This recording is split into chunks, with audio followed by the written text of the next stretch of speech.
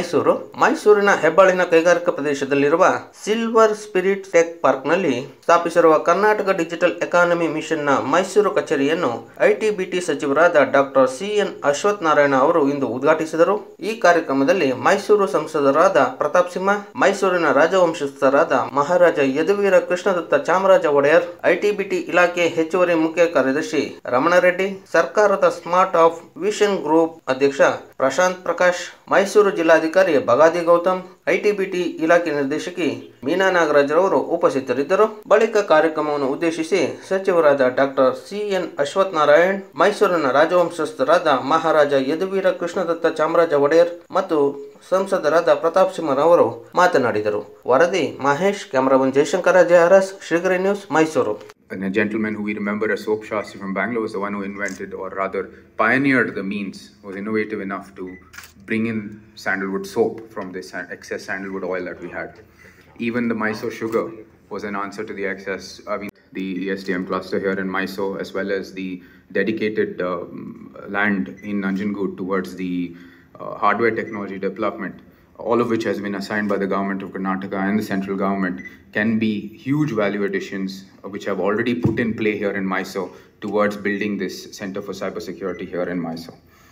So I think given today's initiative of broadening out beyond Bengaluru, moving spheres of IT outside to our tier 2 cities, I look forward and especially would like the government's encouragement towards making Mysore a cybersecurity center, and drawing this away will help Bangalore ease some of its already oversaturated IT hub and help us empower Bangalore even more to greater heights, as well as having an economic driver for Mysore.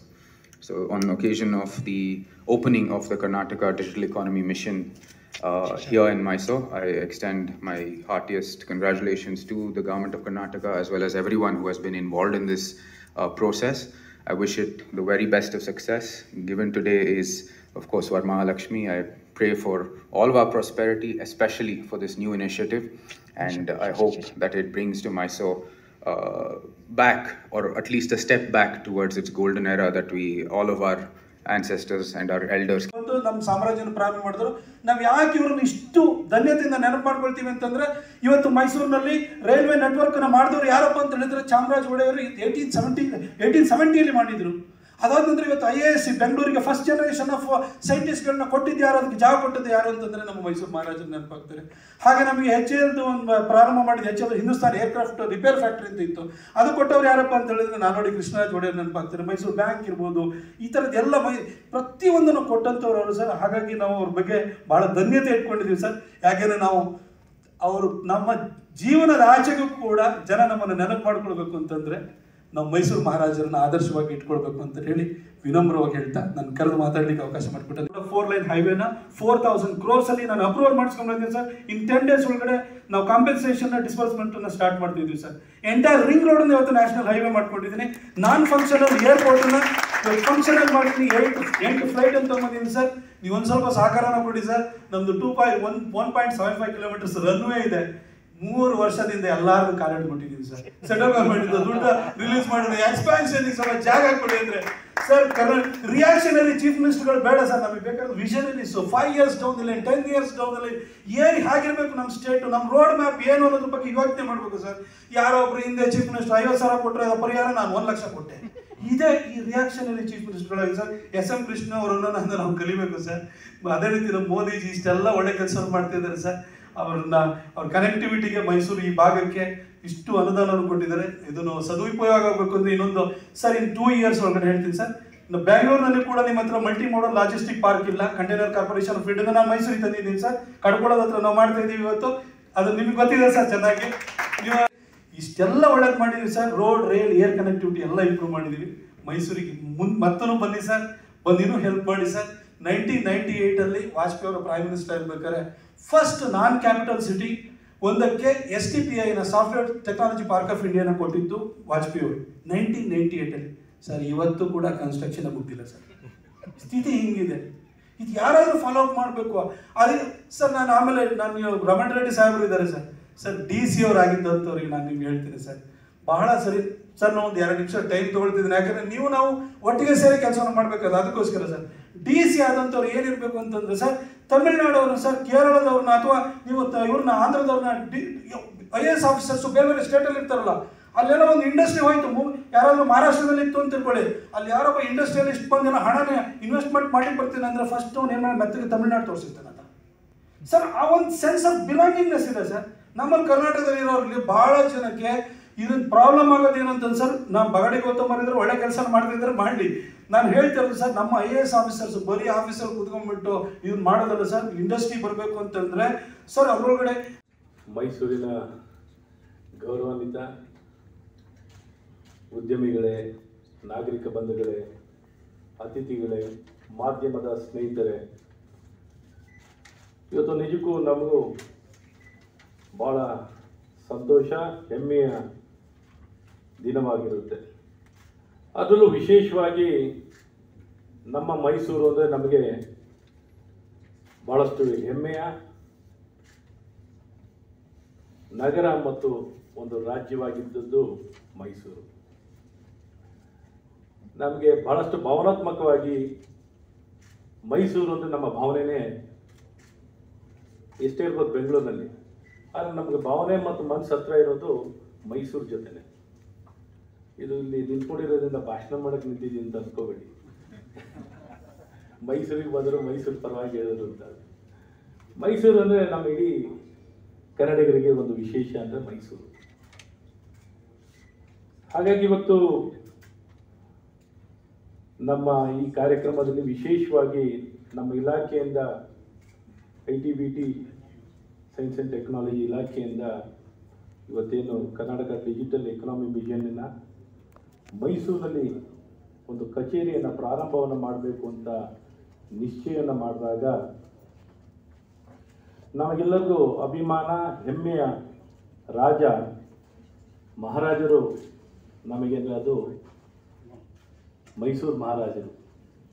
ಅವರ ಮನೆತನ ನಮ್ಗೆ ಯಾವ ಕಾಲದಲ್ಲಿ ಪ್ರತಿಯೊಬ್ಬರಿಗೂ ಬದುಕನ್ನು ರೂಪಿಸ್ಕೊಡ್ಲಿಕ್ಕೆ ವ್ಯವಸ್ಥೆಯನ್ನು, ಅದ್ಭುತವಾದಂಥ ವ್ಯವಸ್ಥೆಗಳನ್ನು ಆ ಕಾಲದಲ್ಲಿ ಏನೊಂದು ಪ್ರಜಾಪ್ರಭುತ್ವವನ್ನು ಇಡೀ ಏಷ್ಯಾ ಖಂಡಕ್ಕೆ ಕೊಟ್ಟಂಥವರು ಮೈಸೂರು ಮಹಾರಾಜರು.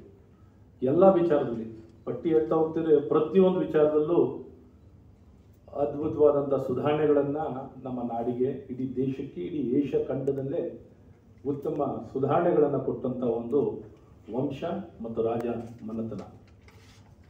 ಅಂಥ ವ್ಯಕ್ತಿಯ ಕುಟುಂಬದ ಈಗಿನ ಗೌರವಾನ್ವಿತ ಯದುವೀರ್ ಕೃಷ್ಣದತ್ತ ಚಾಮರಾಜ ಒಡೆಯರ್ ಅವ್ರನ್ನ ಈ ಕಾರ್ಯಕ್ರಮಕ್ಕೆ ಕರೆಸುವಂಥದ್ದಾಗಬೇಕು. ಅವರು ಈ ಕಾರ್ಯಕ್ರಮದಲ್ಲಿ ಭಾಗವಹಿಸಬೇಕು ಅಂತ ನಾವು ನಿಶ್ಚಯವನ್ನು ಮಾಡಿದಾಗ ತಕ್ಷಣ ಇಲಾಖೆಯಿಂದ ನಿಶ್ಚಯ ಮಾಡಿ ನಾವು ಕೋರ್ಕೊಂಡಾಗ ಅವ್ರು ಒಪ್ಪಿ ಈ ಕಾರ್ಯಕ್ರಮಕ್ಕೆ ಬಂದಿದ್ದಾರೆ, ನಮ್ಮ ಕಾರ್ಯಕ್ರಮಕ್ಕೆ ಮೆರುಗನ್ನು ಕೊಟ್ಟಿದ್ದಾರೆ. ನಿಜಕ್ಕೂ ನಮಗೆ ಹೆಮ್ಮೆ ಮತ್ತು ಗೌರವ ನಮ್ಮ ಮೈಸೂರು ಮನೆತನದ ನಮ್ಮ ಈಗಿನ ಗೌರವಾನ್ವಿತ ಮಹಾರಾಜರಾಗಿರುವಂಥ ಯದುವೀರವರ ಉಪಸ್ಥಿತಿಯನ್ನು ಗೌರವಿಸಿ, ಹಾಗೆ ಎಲಿಬಿಲಿಟಿ ತರಬೇಕು ಅಂದರೆ ಟೆಕ್ನಾಲಜಿ ಮೂಲಕನೇ ತರಲಿಕ್ಕೆ ಸಾಧ್ಯವಾಗಿರ್ತದೆ. ನಮಗೆ ಕ್ವಾಲಿಟಿ ಆಫ್ ಲೈಫ್ ತರ್ಕೊಳ್ಬೇಕು ಅಂದರೆ ಶಿಕ್ಷಣದ ಮೂಲಕನೇ, ಸಮಾನತೆ ಕೊಡಬೇಕು ಅಂದರೆ ಶಿಕ್ಷಣ ಮೂಲಕನೇ, ಈ ಸಂಪನ್ಮೂಲ ಹೆಚ್ಚಿಸ್ಕೋಬೇಕು ಅಂದರೆ ಶಿಕ್ಷಣ ಮೂಲಕನೇ. ಶಿಕ್ಷಣ linking to technology, innovation, research, everything starting point is only ಅಲ್ವಾ ಬರ್ರೆ. ಹಾಗಾಗಿ ಎಲ್ಲೇ ಹೋದ್ರೂ ಮೂಲ ಬರೋದು ಶಿಕ್ಷಣದ ಮತ್ತು ಕೌಶಲ್ಯ ಗುಣಮಟ್ಟಕ್ಕಾಗಿ. ಹಾಗಾಗಿ ನಾವು ನಮ್ಮತನ ಅಥವಾ ನಮಗೆ ಶಕ್ತಿ ಕಾಣುವಂಥದ್ದು ನಾವು ಶಿಕ್ಷಣ ಸಂಸ್ಥೆ ಮೂಲಕನೇ ನಮ್ಮ ಭವಿಷ್ಯವನ್ನು ಕಾಣಲಿಕ್ಕೆ ಸಾಧ್ಯವಾಗಿರ್ತದೆ. ಹಾಗಾಗಿ ಎಲ್ಲೇ ಒಂದು ಶಿಕ್ಷಣ ಸಂಸ್ಥೆ ಇರಲಿ, ಒಂದು ಸಣ್ಣ ಶಾಲೆ ಇರಲಿ, ಒಂದು ದೊಡ್ಡ ಕಾಲೇಜ್ ಇರಲಿ, ಆ ಸಂಸ್ಥೆಯನ್ನು ನಾವು ಇಡೀ ಸಮಾಜ ನಮ್ಮದು, ನಮ್ಮ ಭವಿಷ್ಯ ಇದರ ಮೂಲಕ ಕಾಣ್ತಾ ಇದ್ವಿ ಅನ್ನೋಂಥ ಭಾವನೆ ಎಲ್ಲಿವರೆಗೂ ನಾವು ಬೆಳೆಸ್ಕೊಳ್ಳಲ್ಲ, ಎಷ್ಟೇ ಪ್ರಯತ್ನ ಮಾಡಲಿ. ಇವಾಗ ನಮ್ಮ ಪ್ರತಾಪ್ ಅವ್ರು ಹೇಳಿದ್ರು, ಎಷ್ಟು ಲಕ್ಷ ಕೋಟಿ ಇನ್ನೊಂದು ಬಂಗಾರದ ರೋಡ್ ತನ್ನಿ ದೇಶ ಇಂಪ್ರೂವ್ ಆಗಲ್ಲ. ಅದು ಪೂರಕವಾಗಿ ನಮ್ಗೆ ಆ್ಯಡ್ ಮಾಡುತ್ತೆ, ಬಟ್ ಮೂಲ ಇರೋದು ಸರಿಯಾದ ಶಿಕ್ಷಣ ಮತ್ತು ಸಂಸ್ಥೆಗಳು. ಇದಿಲ್ಲ ಅಂದರೆ ಎಷ್ಟೇ ಲಕ್ಷ ಕೋಟಿಗಳು ಹಾಕಲಿ ಯಾವ ಸೊಸೈಟಿನೂ ಸಸ್ಟೈನ್ ಆಗ್ಲಿಕ್ಕೆ ಸಾಧ್ಯವಾಗಲ್ಲ. ಎಂತೆಂಥ ಮುಂದುವರೆದ ರಾಷ್ಟ್ರಗಳು, ಗ್ರೀಸ್ ಅಂತ ದೇಶ ಅಷ್ಟು ಗವರ್ನೆನ್ಸ್ನಲ್ಲಿ ಸುಧಾರಣೆ ತರ್ಬೋದು, ಆರೋಗ್ಯ ಸೇವೆಗಳು ಕೊಡ್ಬೋದು, ಶಿಕ್ಷಣ ಕೊಡ್ಬೋದು, ವ್ಯಾಪಾರ ವಹಿವಾಟು ಮಾಡ್ಬೋದು, ಬೆಳೆಗಾರ ರೈತನ ಮನೆ ಬಾಗಿಲಿಂದ ಅವ್ನು ಎಲ್ಲಿ ಬೇಕಾದ್ರೂ ಸಂಪರ್ಕ ಮಾಡ್ಬೋದು, ಏನು ಬೇಕಾದ್ರೂ ವಹಿವಾಟು ಮಾಡ್ಬೋದು. ಇವತ್ತು ಬೇಕಾಗಿರೋದು net connectivity. First time in the state of Karnataka telecom ಡಿಪಾರ್ಟ್ಮೆಂಟ್ಗೆ ಯಾರಿಗೂ ಓನರ್ಶಿಪ್ ಇರಲಿಲ್ಲ, ಟೆಲಿಕಾಂ ಡಿಪಾರ್ಟ್ಮೆಂಟ್ನ ಕೇಳೋರು ಇರಲಿಲ್ಲ.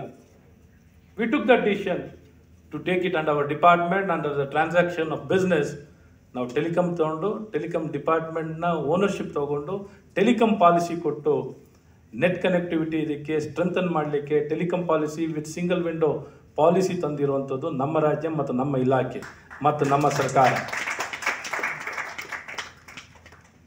ಆಶ್ಚರ್ಯ ಆಗ್ಬೋದು, ದುಡ್ಡೇನು ಖರ್ಚು ಮಾಡ್ತಿಲ್ಲ ನಾವು.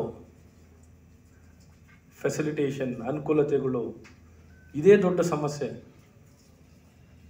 ಇವತ್ತೆಲ್ಲ ನಾವು ಮಾತಾಡ್ತಾ ಇದ್ದೀವಿ, ಇವತ್ತೆಲ್ಲ ಸಿಟಿಗಳು ಇವತ್ತು ನೀವು ಟೈರ್ 2 ಸ್ಟ್ರೆಂಥನ್ ಆಗಬೇಕು, ಅಥವಾ ಒಂದು ಗ್ರಾಮ ಸ್ಟ್ರೆಂಥನ್ ಆಗಬೇಕು, ಅಥವಾ ಒಂದು ತಾಲೂಕು ಸ್ಟ್ರೆಂಥನ್ ಆಗಬೇಕು ಅಂದರೆ ಬ್ರಾಡ್ಬ್ಯಾಂಡೇ, ನೆಟ್ ಕನೆಕ್ಟಿವಿಟಿನೇ, ಬೇರೆ ಯಾವುದೂ ಅಲ್ಲ, ಗೊತ್ತಿರಲಿ. ಇದು ಸರಿ ಇಲ್ಲ ಅಂದರೆ ನೀವು ಇನ್ನೊಂದು 5 ಲಕ್ಷ ಕೋಟಿಯ ರಸ್ತೆ ತಂದ್ಕೊಳ್ಳಿ, ಇನ್ನೊಂದು 50 ರೈಲ್ವೆ ಟ್ರ್ಯಾಕ್ ಹಾಕ್ಕೊಳ್ಳಿ, ಅಭಿವೃದ್ಧಿ ಕಾಣಲಿಕ್ಕೆ. ನಾನು ಕಂಪ್ಯಾರಿಸನ್ ಕೊಡೋಕೆ ಹೋಗ್ತಾ ಇದ್ದೀನಿ. ಯಾಕೆ ಕಂಪ್ಯಾರಿಸನ್ ಕೊಡ್ತಾ ಇದ್ದೀನಿ ಅಂದರೆ ಇದ್ರ ಇಂಪ್ಯಾಕ್ಟ್ ಎಷ್ಟಿದೆ ಅಂತ ನಾನು ಹೇಳ್ತಾ ಇದ್ದೀನಿ.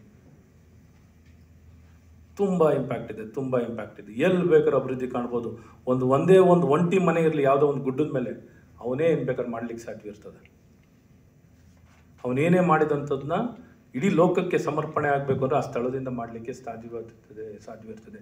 ಅದೇ ರೀತಿ ಸರ್ಕಾರನೂ ಅವನೆಲ್ಲೇ ಇರಲಿ ಅವನಿಗೆ ತಲುಪಲಿಕ್ಕೂ ಸಾಧ್ಯವಾಗಿರ್ತದೆ.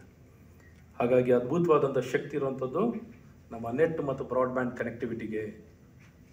ಇದಕ್ಕೆ ನಾವು ದೊಡ್ಡ ಸ್ಟ್ರೆಂಥನ್ನು ಕೊಡುವಂಥದ್ದಾಗಬೇಕು, ನಮ್ಮ ಸಮಾಜದಲ್ಲೂ ಆದ್ಯತೆ ಕೊಡುವಂಥದ್ದಾಗಬೇಕು.